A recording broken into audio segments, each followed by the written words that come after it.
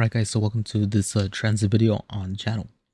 As you can see in the title of this article, it has to do with the Port Jefferson branch, and as well as the Long Island Railroad.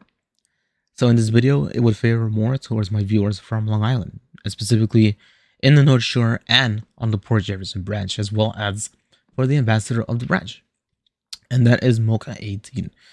So as you can see there, it says that this has to do with the Lawrence Aviation site, and that the MTA has reached a tentative agreement. So let's get to it. The MTA has reached a tentative deal to acquire land at the former Lawrence Aviation site in Port Jefferson with the goal to transform it into a Long Island Railroad rail yard, which more than likely will be the yard in which the Port Jefferson branch will use. So this huge space that you see in this picture will more than likely be converted to a yard for the Port Jefferson branch. And this was confirmed by the Transit Authority's chairman and the Brookhaven town supervisor. The creation of a yard there has long been considered a necessary step toward the potential electrification of the reliability challenged Port Jefferson line. At a state budget legislative hearing in Albany on Wednesday, the MTA chairman and CEO, General Lieber, revealed that there is an agreement in principle to acquire land at the Superfund site, which since 2016 has been eyed by the MTA, the state, Suffolk, and Brookhaven town officials as a potential location for a Long Island Railroad yard.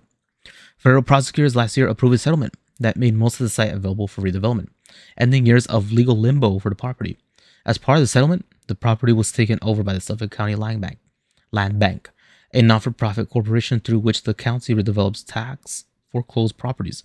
County officials did not immediately respond to questions about the potential deal, including the purchase price. County officials had previously said they were negotiating to sell up to 42 acres to the MTA. Ahead of his testimony, Lieber said he spoke to County Executive Edward Romaine on Tuesday to touch base. There's an agreement that's being subject to all the lawyering. There's all kinds of little issues. We're going to keep working on it and trying to move forward as best as we can, Lieber said, responding to a question from Senator Mario Matera, Republican from St. James, about the property. I don't know everything about those specifics, but I do know that we have an agreement in principle. Brookhaven Town Supervisor Daniel Panico on Thursday confirmed that the MTA has been in contract to acquire property at the Lawrence Aviation site since December 27. MTA officials will not provide further details on the deal, instead referring to Lieber's testimony, in which he called the site the best opportunity to create a yard for the Port Jefferson line. Service on the branch historically has been constrained because its tracks are not electrified.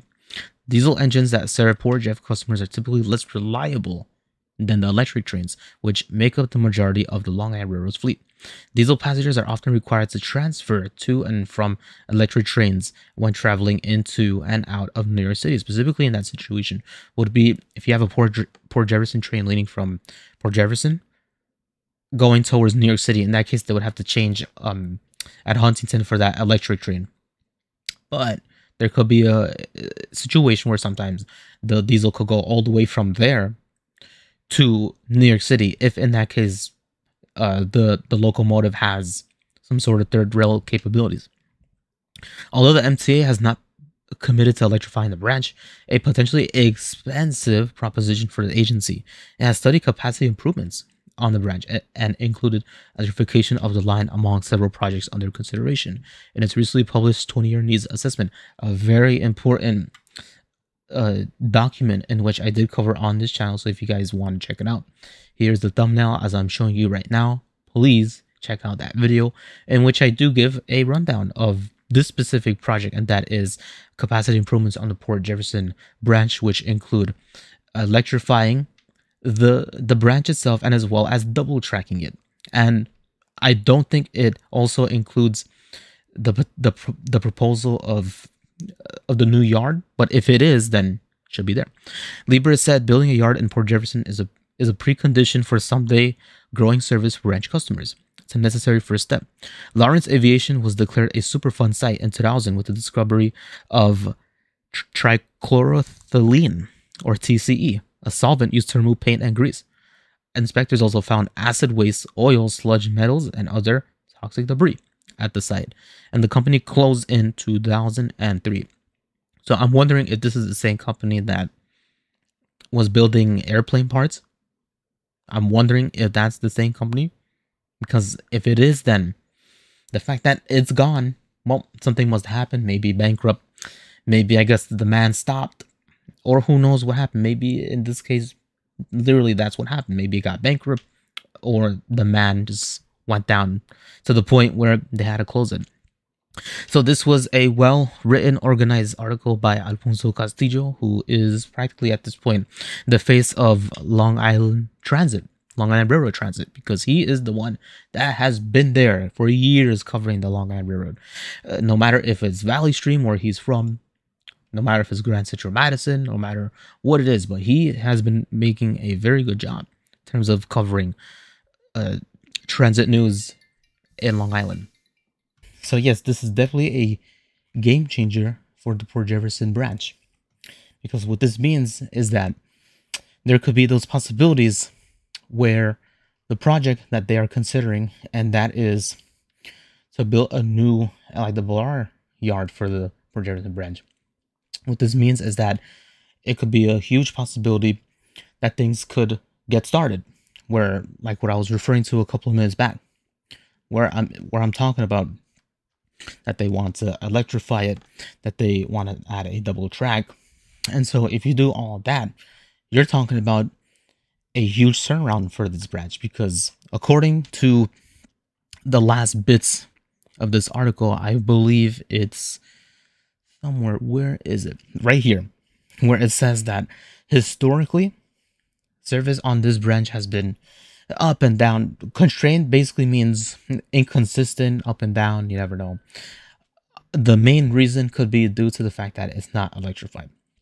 And remember, when it comes down to these diesel locomotives, and again, this is something that was told by the ambassador of the branch, Mocha 18, and she said that the noise of the locomotive, it doesn't seem to bother anyone. So I guess the complaints is not there, because look, I am not going to be the one to label the folks around this branch as NIMBYs. I'm not, because first of all, I don't know these people, and in that case, I'm not gonna say a word.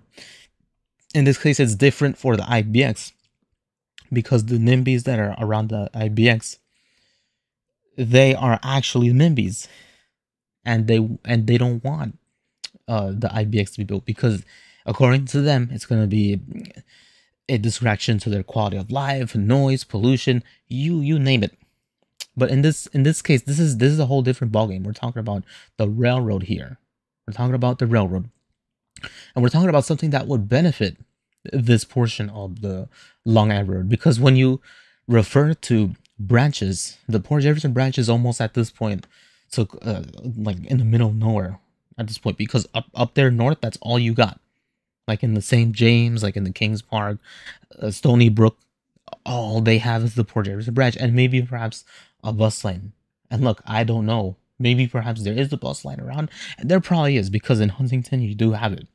In Port Jefferson, you also have buses that go around there. But among the stations that are in between, like I said, like St. James, like Kings Park, you name it, Jamestown, who knows, maybe there is. And again, for the Long Island viewers that are watching this video, hey, look, you could comment on the video and give me a breakdown of the bus lines that go through there. But this is very important. I think this is something that will provide a stepping stone, or in this case, this will sort of give a bright light, or a green light in this case, to a branch that hopefully someday could get improvements. Now, I believe once they put this new rail yard site for the Port Jefferson branch, I feel that now it will make more relevance to say, hey, you know what? Now that we made a new yard for the Port Jefferson line, I feel like we should now do more than just that. Because for the Montauk branch, they have their own stuff, but Port Jefferson branch, they need some stuff to get fixed. And if you want things to get better, you're gonna have to also double track it, because there could be specific portions of the Port Jefferson branch that is just single track. and that's not good, because that indicates that more than likely there's low ridership. Look, the same story could be said on the Ronkonkoma, where it used to be single track at a specific portion, but once they double tracked it, you notice a huge spike in ridership, because by having double track, you're boosting service, you're increasing it, and that is obviously going to attract riders. Because look, we're talking about a situation now where it's just simply too expensive to own a car. Hey, look, if you want to deal with insurance, if you want to deal with not registration, but inspection, if you want to deal with having to change the oils, the brakes, whatever it is, that's a lot of money. And honestly, look, these days it's hard. People, I'm not saying everyone cannot afford it, but I'm saying it's something in which I call convenience. And some people just rather do it the old-fashioned way, and that is take mass transit. Example, if I was in Long Island, if I would even consider going there, I'll probably have to get a car, because everything there is basically, suburban style. Not like New York City, where there's so much around. Trains, buses, dollar vans, you name it. Specifically Flatbush, where I live at, but Long Island is a whole different ballgame. And I feel that it is time that those that live in this branch of Port Jefferson, that they deserve better. Because now that there is no complaints in terms of the noise, you could also bring up another point, and that is climate. And when I refer to that, I'm referring to the diesel trains that, they pollute all that smoke into the sky, to the atmosphere. And this is not good, because we're not really supposed to inhale that, and that's not really good for the environment, because stuff like that could affect the air quality. And mind you, once again, now we have to go back to the whole concept of Long Island. It's a suburban like of an area, or the areas that surround the branch, they are suburban like. And I'm almost certain they have a lot going on over there, and more than likely the folks that live around there, they take life seriously, quality of life. And we wouldn't want our air quality to be bad just because, oh, you have a train going down. So in that case, I agree. If they electrify it, then dump those diesel trains. They could get out of here. And with that in mind, you could bring in, maybe it could be M7, it could be an M9, whatever the case is. But you need to build this yard. And I agree. The good news, at least, is that they bought it. They're going to make the yard. And from here, I personally think MTA must do something to improve this branch. And if they agree and they include the Port Jefferson Branch Capacity Improvements Project, which once again is in that video, 20-year needs assessment, if they make this happen, I could assure you this branch is going to turn around and become probably one of the most important in the Long Island Railroad, because of the distance of where it goes.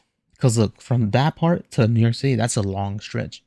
And if you double the service, if it's reliable, and if it improves ridership, then what I'm saying is it's going to be a huge win for the LIRR. So with that, this is just an update in terms of the Port Jefferson branch, in terms of what is going on.